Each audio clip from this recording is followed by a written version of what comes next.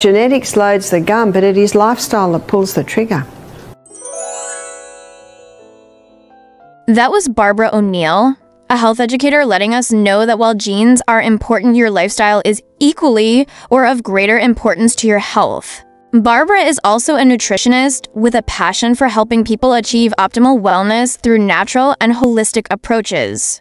Today, we're tackling an important health issue that affects millions of people worldwide: high blood pressure, also known as hypertension. High blood pressure is often referred to as the silent killer because it can go unnoticed for years while significantly increasing the risk of serious health problems like heart disease, stroke, and kidney failure. Understanding why we get high blood pressure is crucial in taking steps to prevent and manage it effectively. In this video, we'll explore the common causes of high blood pressure at the cellular level. We'll delve into how these factors contribute to hypertension and discuss practical, natural solutions to bring your blood pressure down. We'll cover a range of strategies that you can easily incorporate into your daily life to support healthy blood pressure levels. So, if you're concerned about high blood pressure or looking for natural ways to manage it, you're in the right place. Let's listen to Barbara tell us a bit about the importance of sodium. Lining our gastrointestinal tract are villi. And on the villi is a receptor site.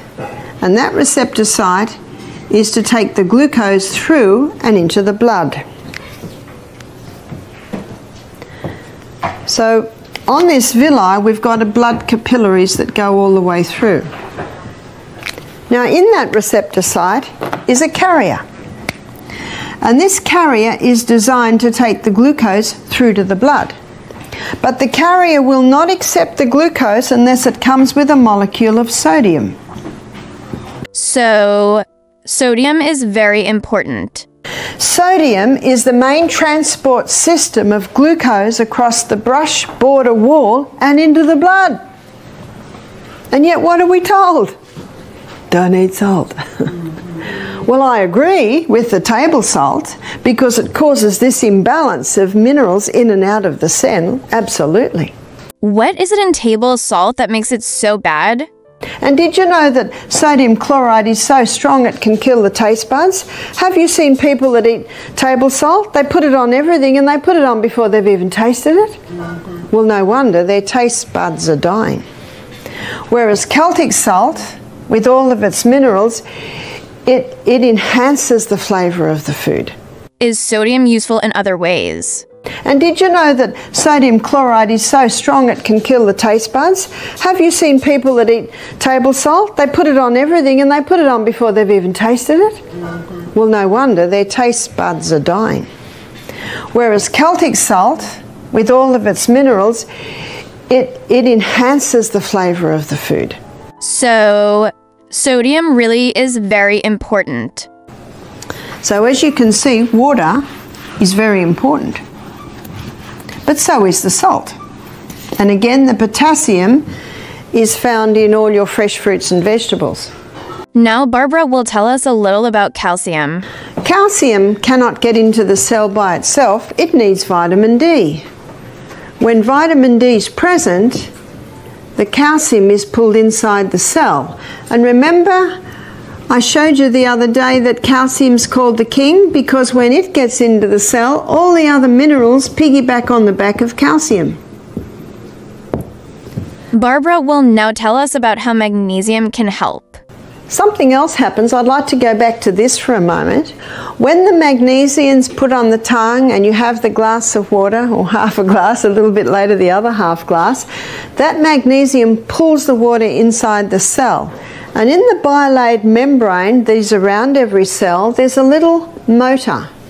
And when the water's pulled through the membrane and into the cell, it causes that little motor to start spinning. And the spinning of that motor gives us a unit of energy.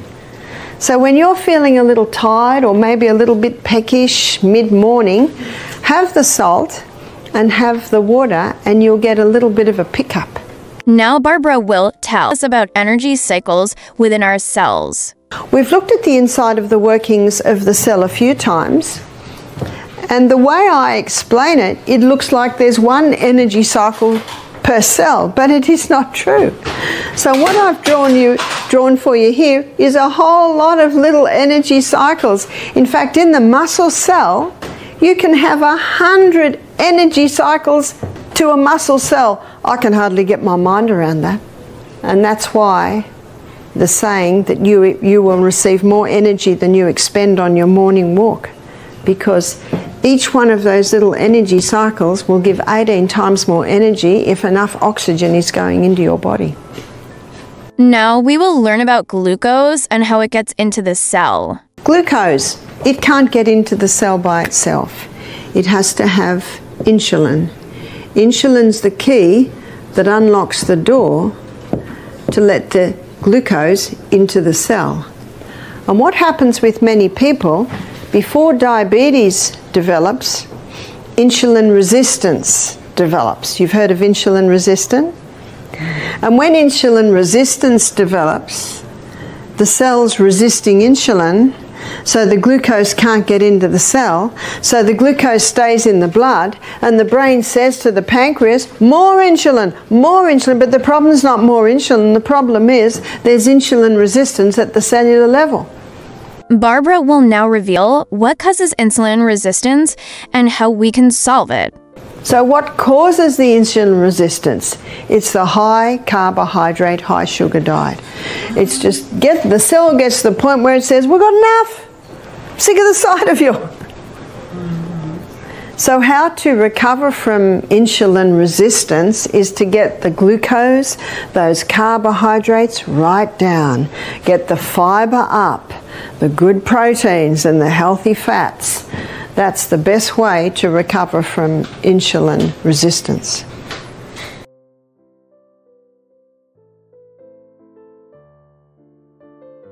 Diet plays a crucial role in managing and potentially reversing insulin resistance. Foods rich in fiber, healthy fats, and nutrients can improve insulin sensitivity and help regulate blood sugar levels.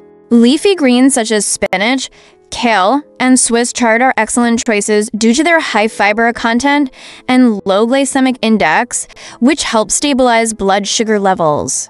Berries, such as blueberries, strawberries, and raspberries, are also beneficial because they are low in sugar and packed with antioxidants that reduce inflammation, a key factor in insulin resistance. Healthy fats found in avocados, nuts, and seeds can improve insulin sensitivity.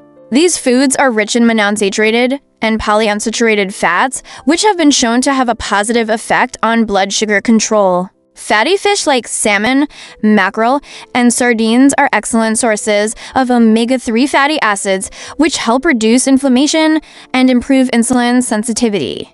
Whole grains, such as oats, quinoa, and brown rice, provide complex carbohydrates and fiber that help maintain stable blood sugar levels. Legumes, including beans, lentils, and chickpeas, are also high in fiber and protein, which can help reduce insulin resistance by slowing the absorption of sugar into the bloodstream. Finally, incorporating foods rich in antioxidants and anti-inflammatory properties such as green tea, cinnamon, and turmeric can support overall metabolic health and improve insulin sensitivity. By focusing on a diet rich in these nutrient-dense foods, individuals can better manage insulin resistance and reduce the risk of developing type 2 diabetes. But you just imagine for a moment, and this is happening in America a lot today, people are not drinking enough water. They're not having the whole salt, and they're definitely not having many greens, which is where your magnesiums is. So the little bit of water they're having is not getting inside the cell. They don't go out in the sunshine because they're scared of getting skin cancer. So they're not getting their vitamin D, so the calcium can't get in and the minerals can't get in.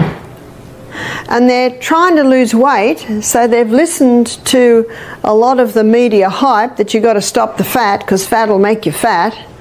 So they're on a high carbohydrate diet. Remember what fat will do? It'll give you satisfaction or a satiation, a full feeling. But if you're not having any fat, you just eat and eat and eat and eat and eat and eat. The whole packet of cookies goes, the whole chips go. There's not a sign in your body that says enough.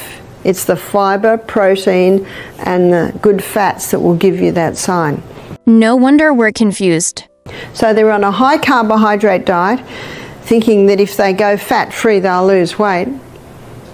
And can you see what's happening? The water can't get in, the minerals can't get in, the glucose can't get in, and the body says, what are we going to do? Because remember, this is the CBD of the human body. What are we going to do? And the body says, we've got one last thing up our sleeve. We'll just force it into the cell. That's high blood pressure. Where do we get high blood pressure from? So high blood pressure can be a result of dehydration.